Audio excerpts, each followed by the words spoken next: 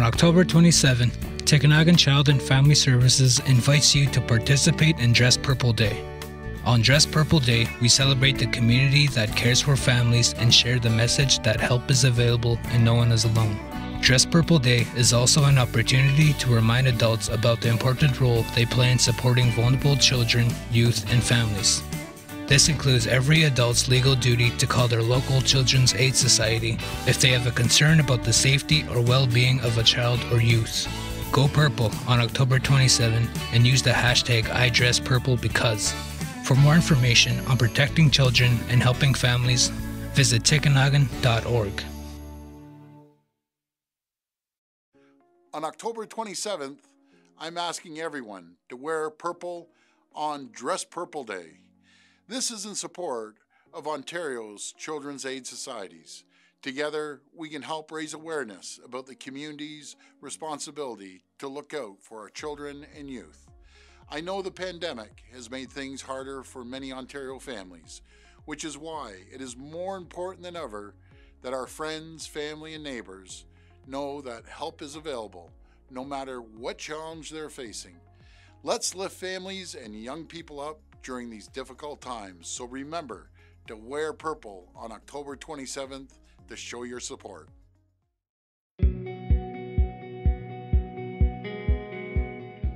Wazye, Buju.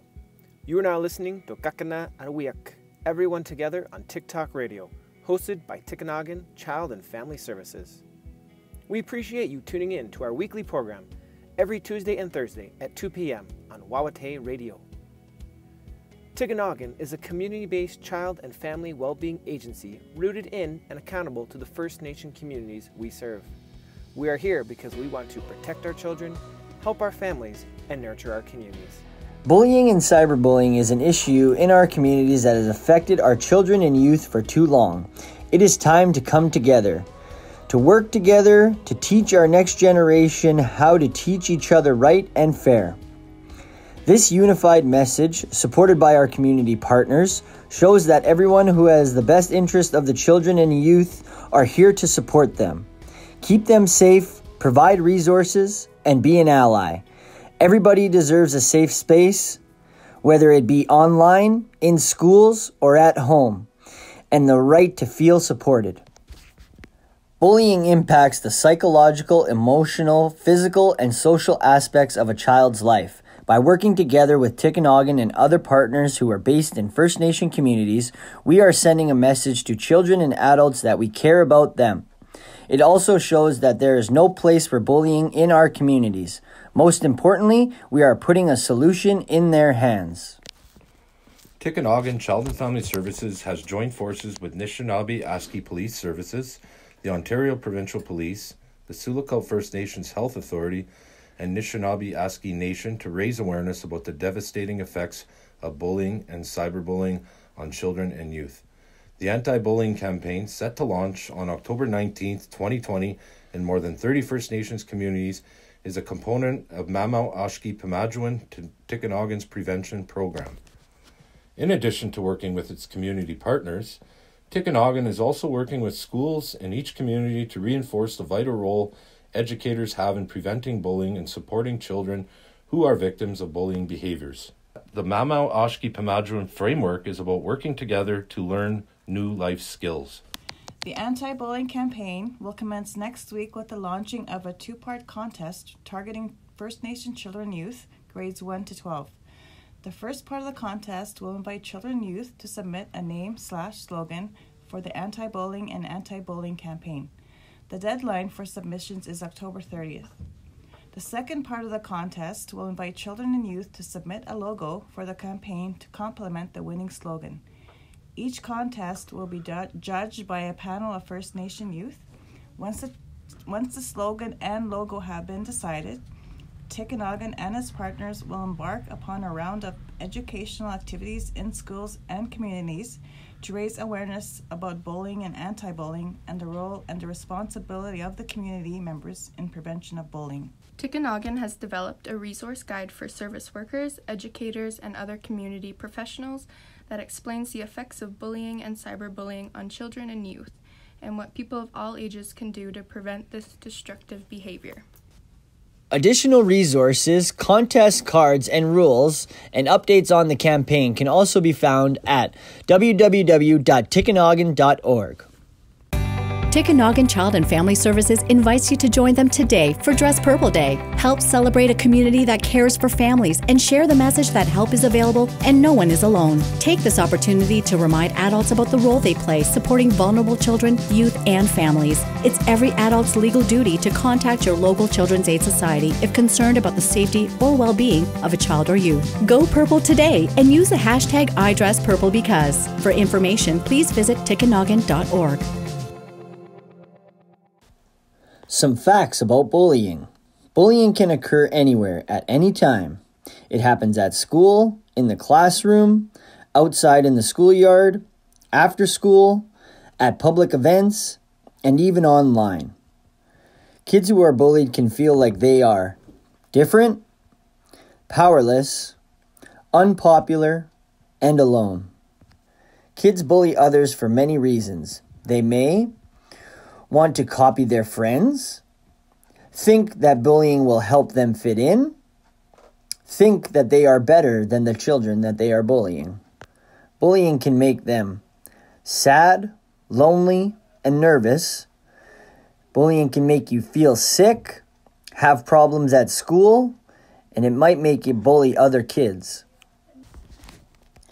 Bullying is never okay. Those who bully use power to hurt people. Kids who are bullied have a hard time standing up for themselves. When kids see bullying, they may not know what to do. They may feel depressed or worried. They may be absent from school because they don't feel safe. They may join in or stay silent so they won't be bullied themselves. They may stand up to the bully, but the best thing to do is to get an adult who can stop the bullying on the spot. Risk factors to bullying. No single factor puts children at risk of being bullied or bullying others. Bullying happens anywhere. Every child is at risk of being bullied or becoming a bully. Some children are at greater risk of being bullied than others. Children with disabilities, LGBT youth, and children teased or perceived of being different are especially at risk. Generally, children who are bullied are perceived as different from their peers, such as being overweight or underweight, wearing glasses, or have different clothing, being new to school, or being unable to afford what the kids consider cool. Children who are bullied are perceived as weak or unable to defend themselves. Children who are bullied are depressed, anxious, and have low self-esteem. Children who are bullied are less popular than others who have friends. Children who are bullied do not get along with others, seen as annoying or provoking, or antagonized by others for attention. Children who bully others have often been bullied at home or feel a sense of powerlessness. Children who bully others are often aggressive and or easily frustrated. Children who bully others have less parental involvement or have issues at home. Children who bully others think badly of others.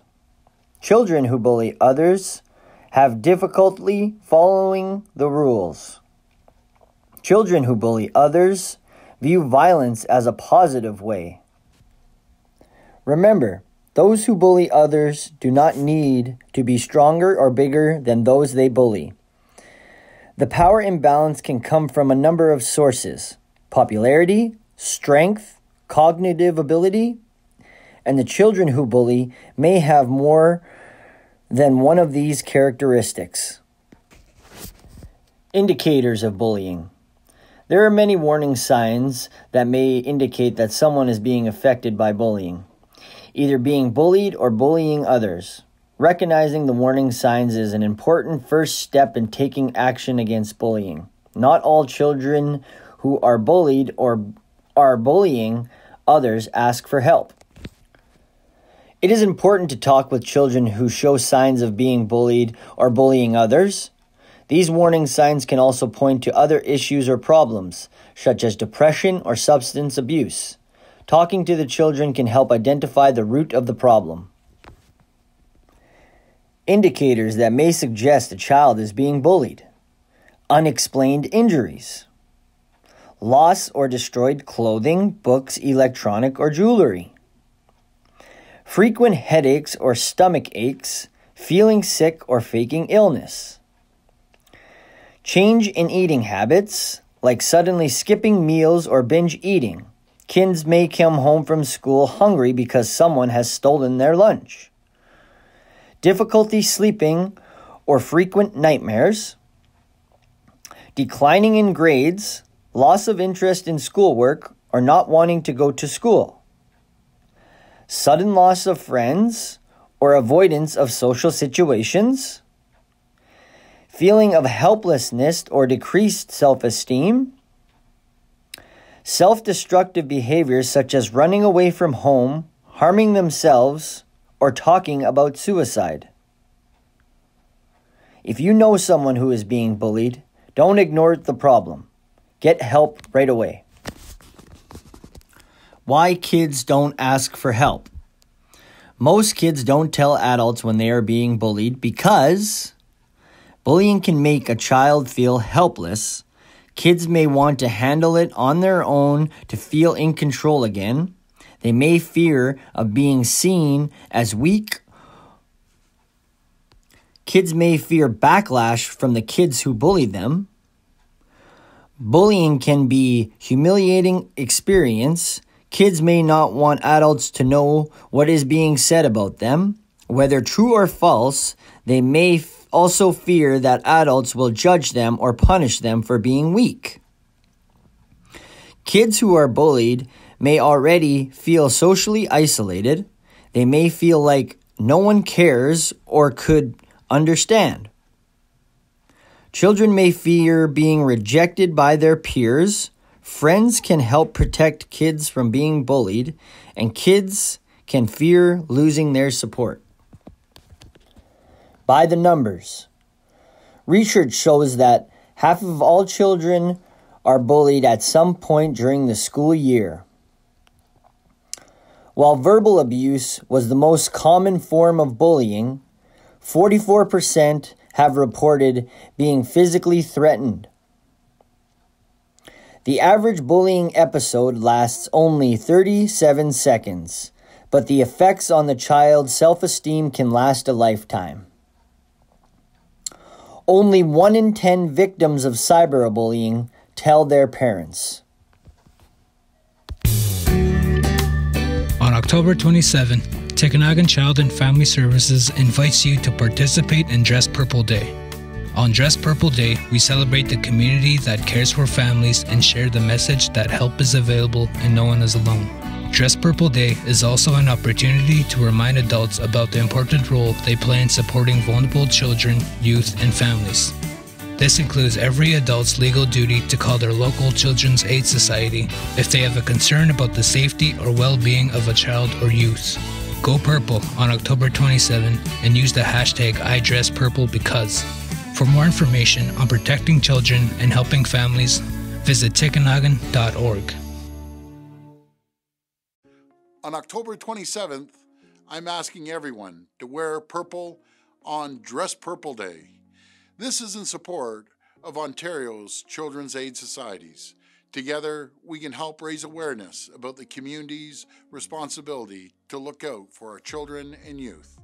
I know the pandemic has made things harder for many Ontario families, which is why it is more important than ever that our friends, family, and neighbors know that help is available, no matter what challenge they're facing. Let's lift families and young people up during these difficult times, so remember to wear purple on October 27th to show your support.